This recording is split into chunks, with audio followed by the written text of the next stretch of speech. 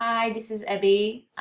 Today I wanted to record a video on how to convert Word document to PDF when you have hyperlinks, only using it on Mac, not on Windows. So this is just a test document with two hyperlinks to Google and homeincomegenerator.com, which is my website. What you want to do is send this Word document to a Gmail account and open it up on Google Docs. So I already emailed it to myself. Now open the email and you want to edit, click where it says edit with Google Docs.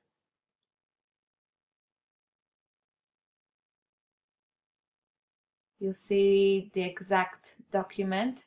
You can see, make sure that the hyperlink is working. So if you press it, it's actually takes you to the right destination.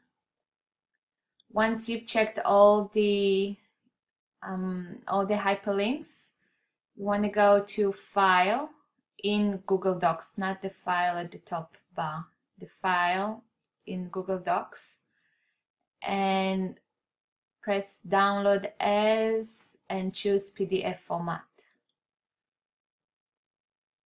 It will convert it to PDF,